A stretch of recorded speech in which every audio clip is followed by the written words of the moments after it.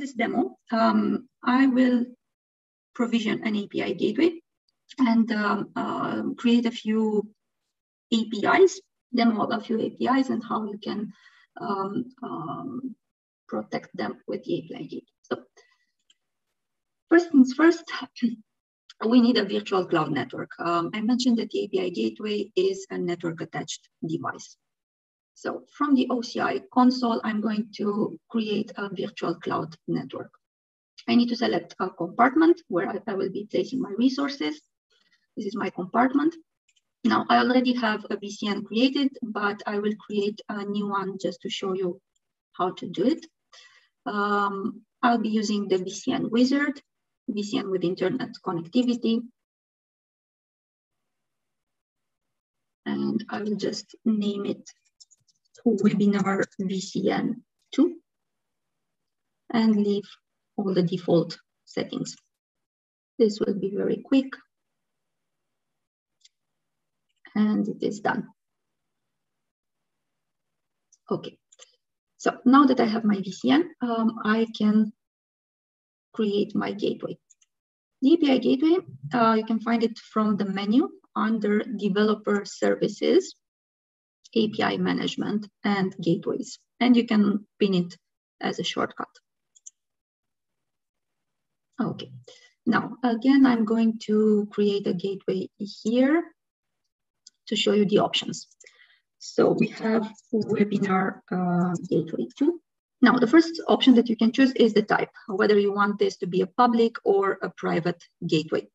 If it's public, it will have a public IP and you can access it from the internet. For demo purpose, I will keep it as public. Now, I will select the virtual cloud network.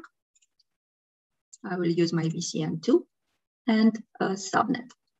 And since I want this to be a public gateway, I will select a public subnet from my VCN. Now, I mentioned that the gateway supports custom domain names. If you want to do so, you can select from here, custom DNS, and you will need to attach your certificate and click on create.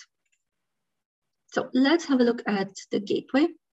So my gateway is public, has a public IP address and a host name. So this is the network attached device. Next, I can begin creating my deployments. The deployments will be the base URLs of my APIs. I will create a deployment. When you create a deployment, you have two options. You can create it from scratch, or you can use a deployment specification in JSON format. But for demo purpose, I will be doing it from scratch. So basic information, provide a name for your deployment. I will call it demo API. A path prefix, I will call it demo API and the 1.0 version. I can already add policies. So I can add policies for authentication, cross origin resource support, rate limiting. I have the logging policies. By default, the log level is set to information. You could change it to lower level. So for now, I will not be adding any policies here. So click next, and I will define my route. So my route is houses. I will select the method. And these are the HTTP methods. I will choose get and my backend. In this case, I'm going to use an HTTP backend, and I will provide the URL. So this is a public REST API that I'm using for demo purpose. I have an option now to add policies for request, for response caching, and for logging. Let's have a look at some of the policies available.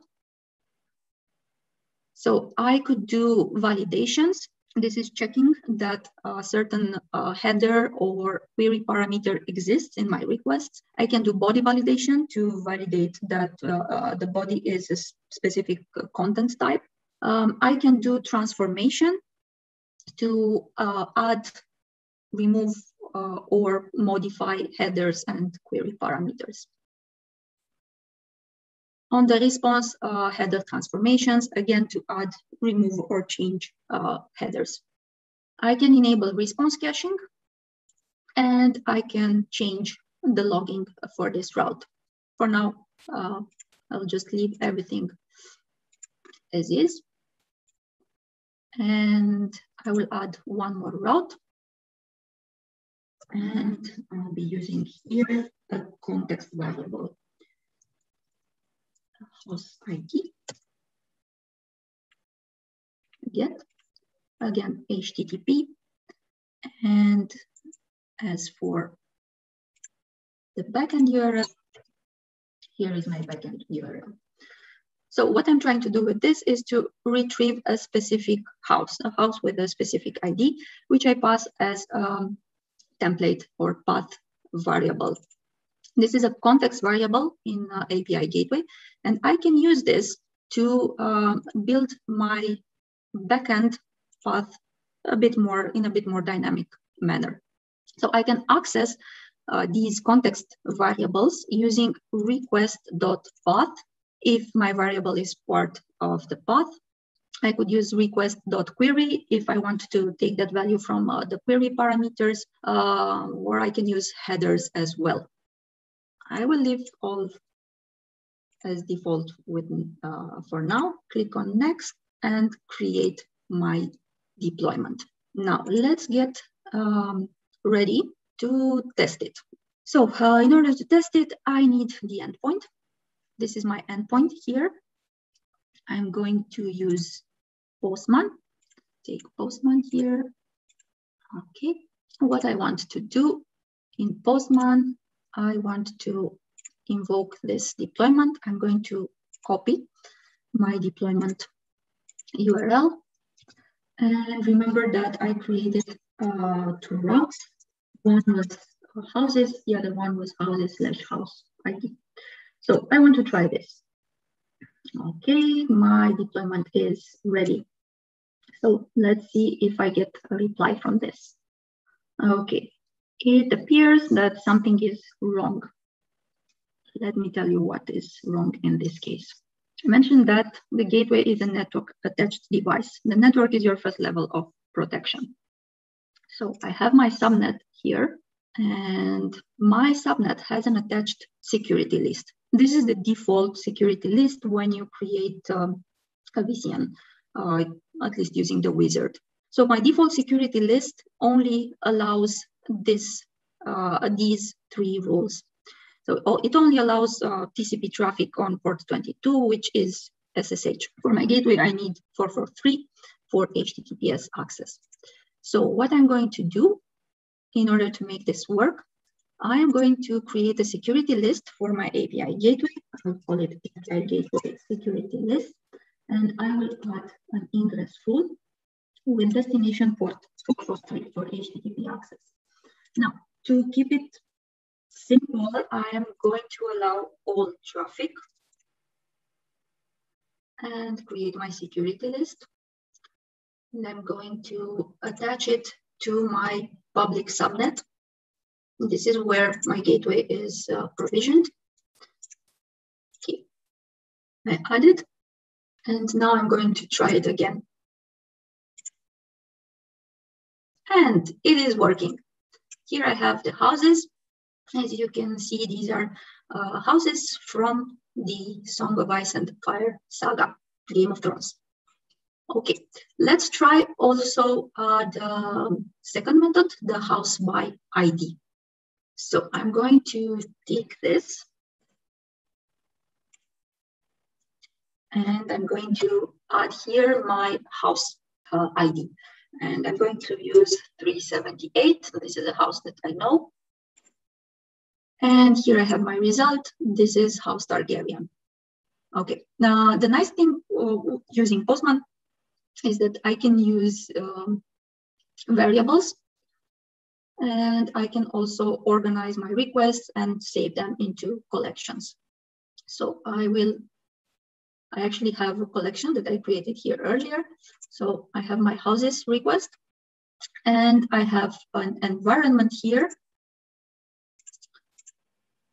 with values that I can use dynamically in my requests. So to try this, I want to add now from my gateway I want to use here the actual hostname of my gateway. Let's copy this. I will use it in Postman, modify my URL here. Let's take it. It's easier if I take it from the endpoint of my deployment. So I will change this. Okay. So this is the URL of my API gateway. Okay, and now it's probably easier for you to see how the URL is built. So you have the URL of the API gateway, and then you have the prefix of your deployment, which is this one, demo API 1.0, and then you have the routes. So I'm going to call this again, and here are my houses. Here is my house by ID. Again, I'm using a nice construct from Postman to pass a path variable. Again, this is the house Targaryen. Did the same as before. Okay, let's have a look what else we can do. So I'm going to use the same deployment and add a few more routes in here. So let's edit the deployment. Next, on the routes, I'm going to add another route. I'm going to name this as hello. The method is going to be get. And for type, I'm going to choose the second backend type available, which is Oracle functions. I can expose an Oracle function using API gateway. I need to select my function. So my function is actually in another compartment. So, and I'm going to use the hello Python function. Okay. There's one more thing that I want to do now. I want to add a rate limiting policy.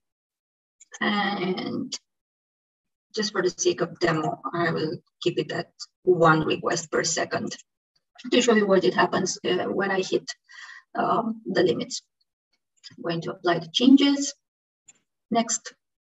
So I have my route. Next, and save changes. Okay, while this is happening, while my deployment is getting updated, you can start to see already some metrics are coming in, and I can see a summary of the number of API requests and responses, bytes sent and received, the latency, which is the total latency of my endpoints, but also the internal latency of the API gateway and the backend latency of my actual backend service. Meanwhile, I'm going to prepare my call to the function. Deployment is ready. Now, first time I do this, it will actually not work. I get a 500 internal server error. That's because I need to do a setting in my policies. So for functions to be able, for the gateway to be able to invoke functions, I need to give it permissions. And you do this from identity and security, identity policies. I have a policy already created in my compartment to give API gateways access to functions. So what you need in here is a statement to which has this format, allow any user to use functions family in compartments. So this is the compartment where the function is created. In my case, my function is in the Valeria compartment. And I have a condition here, request principal type API gateway. And this is the compartment ID where I have my gateway. And I need this compartment ID. Let's get it in another tab. Compartments.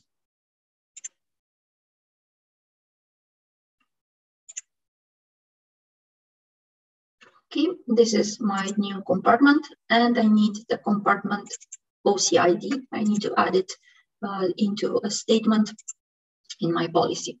So I'll add another statement here, copy from before, and replace the compartment OCID. What this statement is doing, it is allowing API gateway located in this compartment to use functions that are located in the Valeria compartment, in my case. So I'm going to save the changes. Let's see if meanwhile my hello is working. I think it will work. The first time when you invoke a function, it takes a bit longer for the function to initiate. And it's working. I got 200 OK, and I also got a response. Hello,